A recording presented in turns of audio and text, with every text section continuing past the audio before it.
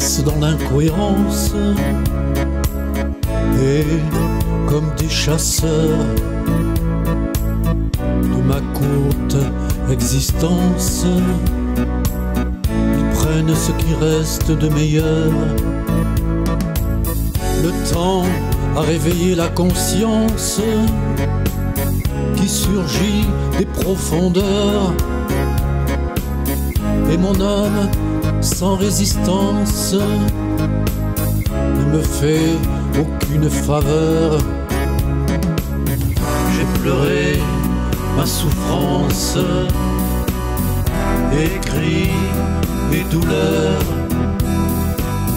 face à l'indifférence qui fut mon malheur.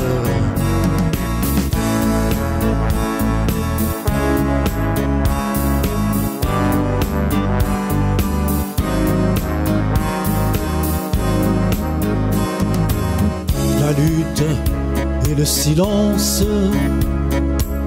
qui vient en grosse tumeur étale sa présence dans la tête et dans le cœur. Plus rien n'a d'importance, l'agonie a sonné l'heure, habillé en apparence, en sournois prédateur. J'ai pleuré ma souffrance, écrit mes douleurs, face à l'indifférence qui fut mon malheur.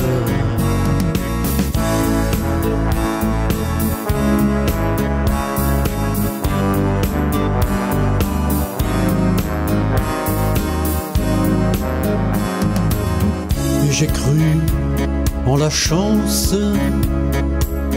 d'avoir croisé le bonheur qui se démarqua par ses absences, et j'ai compris mes erreurs. Ainsi est la vie faite d'expériences, où l'on est de simples acteurs.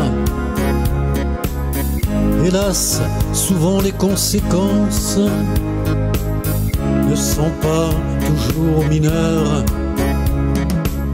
J'ai pleuré ma souffrance, écrit mes douleurs, face à l'indifférence qui fut mon malheur.